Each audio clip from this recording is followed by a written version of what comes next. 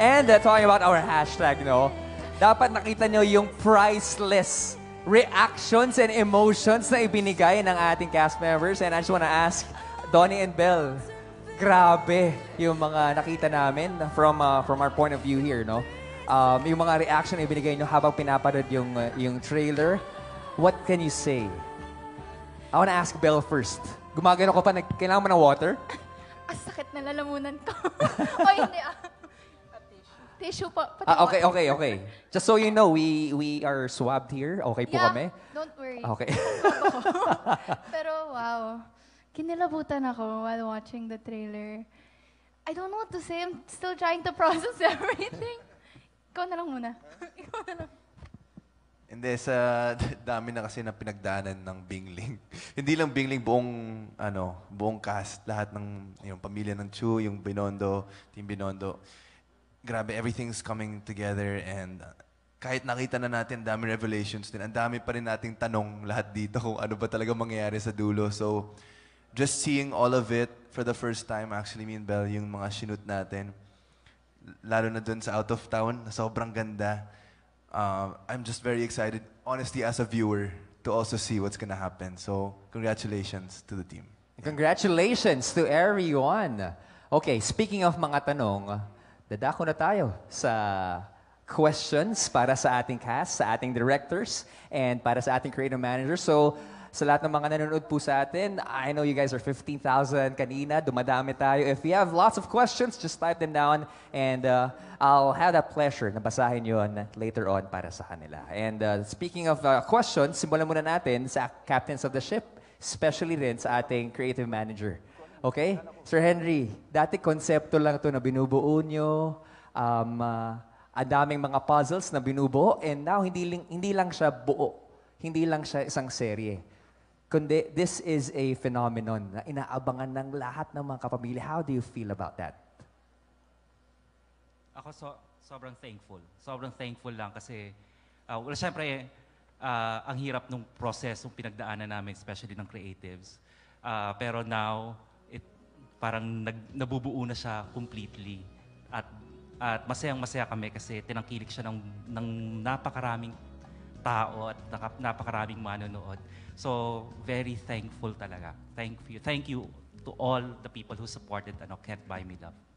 How about you? Let's go with Direk Ian first. Thank you. Thank you for that answer, Sir Henry. Yun nga, gaya ng sinasabi nila, parang kailan lang. Kita, ikaw rin yan, Robby, di ba? So, nag-host ito. Gipit po ako eh. Kailangan ko po talaga, Direk. I'm sure this will be a very special project sa lahat, sa amin dito. It will be like a chapter in our life na we're gonna keep it on our treasure chest. Sa lahat, sa cast, sa crew, sa staff. Ayun, gusto ko rin pasalamatan lang yung staff saka yung crew na nagtrabaho behind sa amin. We're the captains of the ship, pero sila yung kumikilos. Mga cameramen, mga producers, hindi mabubuo ang Can't Buy Me Love without them. So, ito lang yung mga simpleng way na kaya namin sila pasalamatan. So, guys, salamat. Thank you. It takes a village. And if I may, no, is it okay if ipan po natin yung camera sa mga cameramen po natin, mga lightmen natin?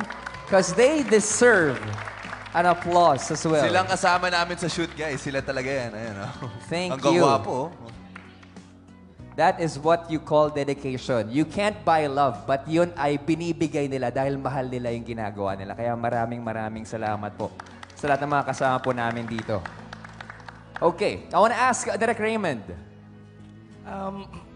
Ako naman, sobrang grateful kasi kahit ba sa kalagitnaan na ng show ako napasok dito sa Can't Buy Me Love, nagulat ako hanggang ending, nandun ako kasama nila. Hanggang dulo, Direk. Oo. And I want to ask Direk May Cruz Alviar, kompletong pangalan, buong buo. Because nagsimula tayo dito, same venue, pero iba na yung pakiramdam. Same yung pagmamahal, pero iba yung clamor talaga, no? What can you say about it? Actually, I'm still speechless. Especially when I saw the finale. I saw that yesterday, pero iba yung feeling watching it with everyone. Yeah. Because parang there's just too many emotions. Thank you. Parang we all worked hard, and like what Direk Ian said, this was really group effort, team effort. It's not just the people in front of the camera or us or the writers, but it's everybody. What we have done in the past how many months, it's the fruit of labor and love and passion of everybody involved. And I'm like them. I'm just so grateful and overwhelmed. And also, there's like, it's bittersweet. It's bittersweet because, of course, it was tiring. All the puyat, all the hard work. But I'm also sad, and I'm sure everyone feels the same way that, you know, this is it. We're ending. And at least there's something that we can take with us, that we did an excellent job, all of us. And that it's something that we are all proud of. Something na sobra talagang tinatangkilik at minahal ng taong bayan. But, Direk, I just have to ask this, no? How do you feel people are saying, meron ka ng Midas hands? Na everything you touch will become gold. Like from a blockbuster hit, diba? Last year. And now you got this hit, The Can't Buy Me Love. Ano pong pakiramdam? Direk, pahawak naman. Padapin naman ang kamay nyo. Para naman akong puon. How do you feel? Lahat po ng hinahawakan yung proyekto talagang bigatin. I can't claim it to be mine, and it's not my hand. It's someone else's hand. It's the hand from above. So I am just a vessel, and whatever I do, I know that it's not just my own work. It's the collaboration of everybody, with everybody that I work with. So I'm just so blessed that the people I work with, that we all have that chemistry, and that, yun. So everything that is, whatever the outcome is, it's the fruit of the collaboration and, of course, God's divine intervention. I love that answer. So humble, kaya palagi pinagpapala. In the words of Direk Ian, siya. Thank you, Direk. Okay, and now let's move on and have our friends from the press and media ask the question. We got a question coming from Alex Rosas. Hi. Hi. Hi, Alex. To Belle. I'm here, Belle. What is it about your character, Caroline Chu, that you didn't like? Wow, hirap naman po sagutin. Actually, to be frank and to be upfront, at first, I actually told this to Direk. I didn't like Caroline nung una. Kasi ang hirap niyang mahalin. Kasi sobrang close niyang person, sobrang taas ng walls niya. But when she went to Binondo and met Bingo, and you know, she slowly started warming up, and it gave me now, I would say, it gave me so many reasons to love Caroline. So, it's so hard not to love her now. So, ang hirap pang masagot ng question niyo kasi I love her dearly. Okay, thank you. Thank you po. To Donnie. What is the black and white side of your character? Black and white side ng character ko. Lalim naman yun, Kuya Alex. Siguro po, Kuya Alex, yung white side ng character ko, gagawin niyang lahat para sa iba. Para sa pamilya niya, para sa mahal niya sa buhay. Pero, nagiging black din yun. Kasi sometimes to a fault. Na nakakalimutan niya ang sarili niya. Wow. Thank you. We all thank you. Maraming salamat, Judge number 1, Alex Brosas. Grabe yung mga katanong. But I love your answer, no? Very yin-yang. Di ba? May Chinese element pa rin. Right now, let's call in from Stars Photog, Alan Sangkon. Kuya Alan? Kuya Alan? Okay. Hello, congratulations. Can't Buy Me Love team. So, yung question ko ang una kay Maris. Yeah. So Maris, tanong ko lang kasi unexpected or I don't know kung plan ba na naging successful yung love team ni Anthony Jennings dito, di ba? Ano lang yung naging reaction ni Rico dito sa love team ninyong dalawa, di ba? Yung question niyo, ang daming layers. Ang daming kong reaction shot doon, direct. First, yung first part ng question niyo, I'm very happy sa lahat ng surprises na hatid ng show na to para sa akin and para sa aming lahat.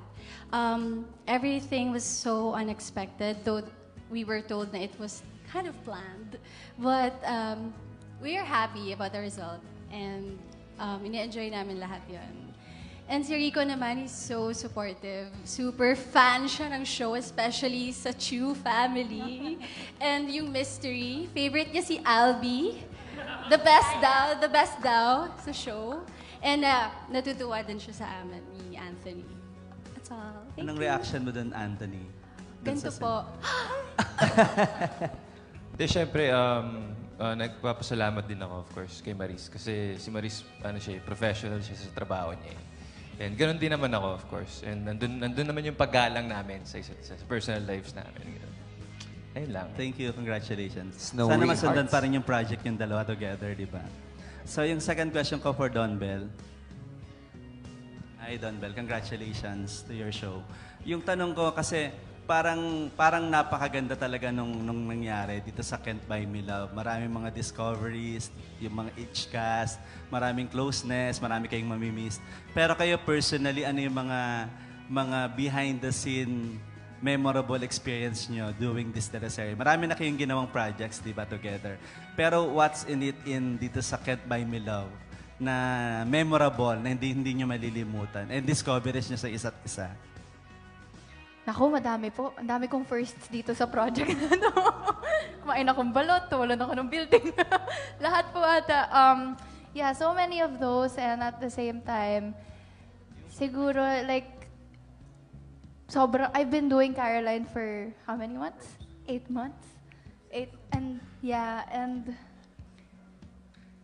ang dami ko rin na-discover sa kanya, and like every time I'm with the cast, with the Chu or the Binondo side, I could really say na they're my family outside of the show lang. And that's something that I would carry on even after this. Yeah, sobrang dami po firsts din para sa akin. Actually, sa amin dalawa ni Bel, kasi yung teleserye, ibang usapan na yun kumpara sa He's Into Her, yung parang 12 episodes lang. Ito kasi, talagang we live and breathe our characters at times talaga. Hindi namin nakakalimutan na minsan may Donnie pa rin, may Bel pa rin. Kasi grabe, everyday na kami nag-shoot. And first time ko rin maranasan na ang daming tumatawag sa akin na bingo talaga. And doon ko nakikita na, okay, medyo pala maraming nanonood ng show. And it's nice because we got to also highlight the Chinese-Filipino side as well, di ba? Dun sa Binondo. So, well, sa amin ni Bel, marami ding first, kahit marami na ring projects kami. Lalo na yung mga nakita nyo, yung upcoming scenes, yun, parang never pa namin naranasan yun together.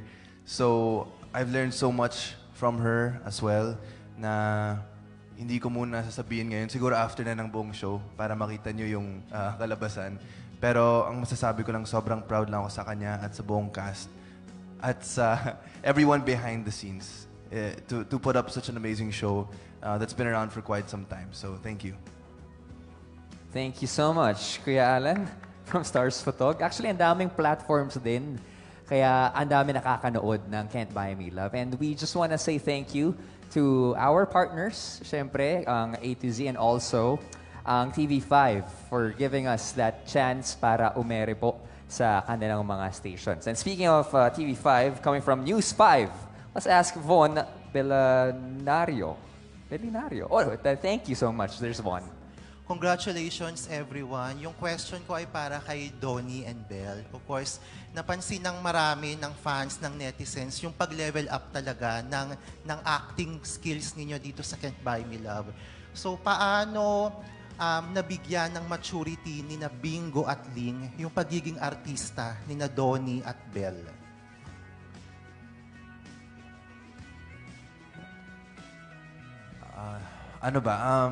Salamat po sa tanong. First of all, like Direk said, hindi rin kasi pwedeng kami lang yung sasagot niyan. Kasi behind us, it really took a village for all of us to come up with our characters and to be able to, carry it out throughout the show. Ako, to be honest, sa unang salang pa lang, hindi ko talaga alam kung paano ako gagawin yung role ni Bingo kasi sobrang iba talaga sa kung sino ako in real life, and I really wanted to take that challenge. So I'm so thankful for, of course, sila Direk May, all the creatives, these amazing cast members who've really helped me, like si Kuya Ket, si Snoop, si Anthony, si Boy.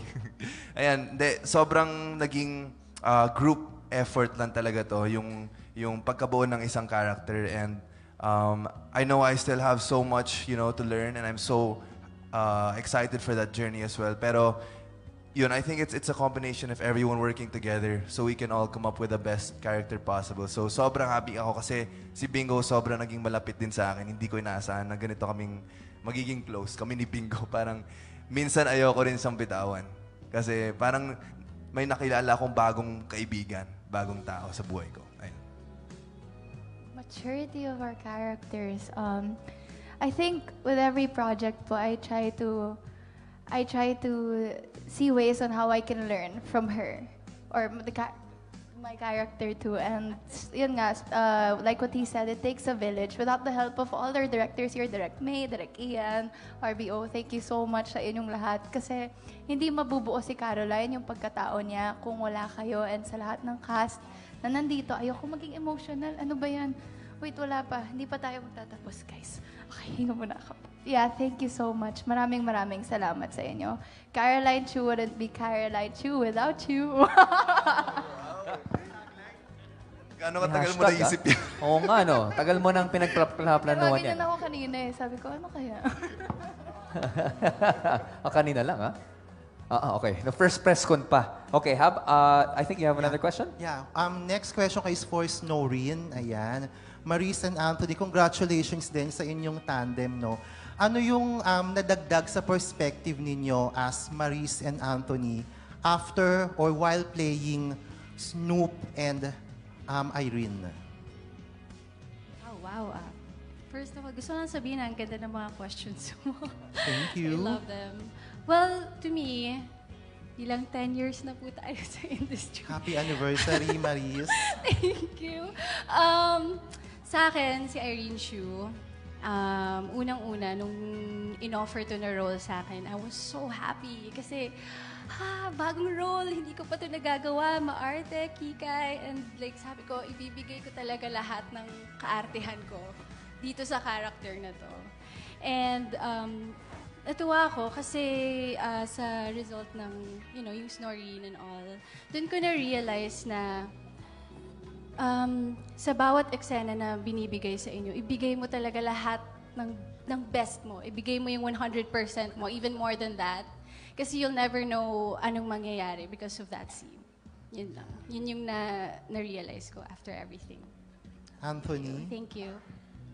Ako, ang dami. Pero sa akin kasi si Snoop, of course, pares din sila kasi ni Bingo eh. Nagkinalakihan eh. Pero yung pinaka siguro natutunan ko kay Snoop, siguro yung appreciate mo yung mga maliliit na bagay. Yun kasi yung parang makakalimutan mo once na sobrang dahil mo na ginagawa sa buhay mo, di ba? Yung pinaka maliliit na bagay, yun talaga yung nagpapasaya sa isang tao. Eh. So, ang dami eh. Siguro kay Snoop, ayun, mahal na mahal ko yung character niya. Hindi ko rin siya mabibitawan na kagaya ni Bingo. And yung nabuo naming samahan nila Kuya Ketch din talaga, Binondo brothers ko. Kakaiba. Feeling ko, kahit tapos na yung Can't Buy Me after nito, feeling ko babalik at babalik pa rin si Snoop sa akin. Sa mga maliliit na bagay, of course. Hindi naman yung buong si Snoop talaga. You will always be Snoop to us. Ayan. Congratulations, guys, and congratulations, everyone. Thank you po. Thank you po. Thank you, Kuya Von.